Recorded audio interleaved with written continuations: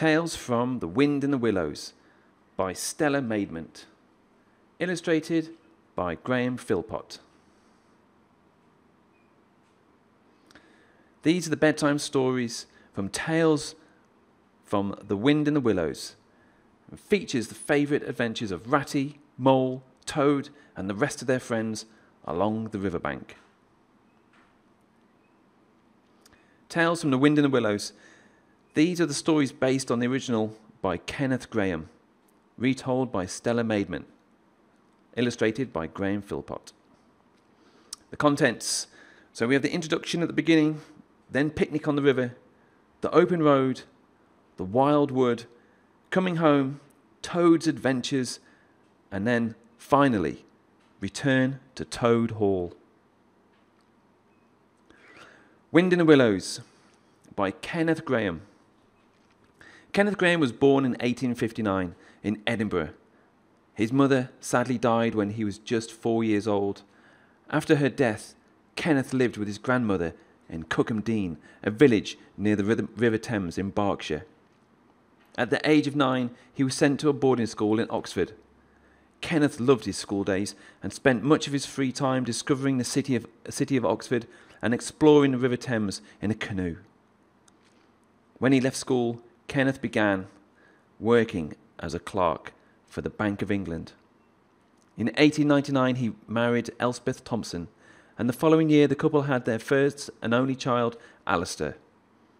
Kenneth began telling his son bedtime stories about moles and water rats. It was from these stories that The Wind and the Willows developed. The Wind and the Willows was published in 1908.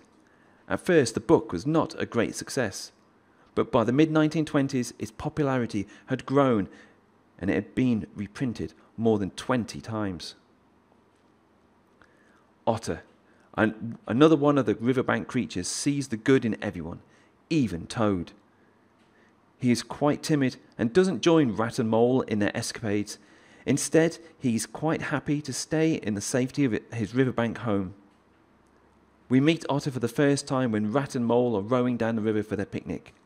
He reappears just once more at the banquet held in honour of Toad's triumphant return to Toad Hall. The irrepressible but lovable Toad lives in the splendour of Toad Hall. He hurtles from one craze to the next and sometimes gets himself into terrible trouble. At one stage, he even ends up in a prison cell and his beloved home is overrun by enemies. Toad can always rely on the help of his faithful riverbank friends, and by the end of the story, he is restored to his former glory. Badger. Badger lives on the edge of the wild wood. He is a kindly, dependable animal and a friendly face in the midst of strange, threatening territory. He behaves as a father figure to the other animals and usually takes control in difficult or dangerous situations. Badger can be quite firm with Toad in order to curb his wayward tendencies, but this is only because he has Toad's best interests at heart. Finally, the stoats, weasels, and ferrets are the shady inhabitants of the wild wood. They do not live by the polite, gentlemanly code shared by Rat, Mole, Toad, Otter, and Badger. When they seize Toad Hall, the ferrets guard the front gates ferociously with guns and other weapons, while gangs of stoats and weasels run amok inside, breaking furniture and defacing Toad's treasured collection of paintings. These are the stories that are going to happen throughout this book.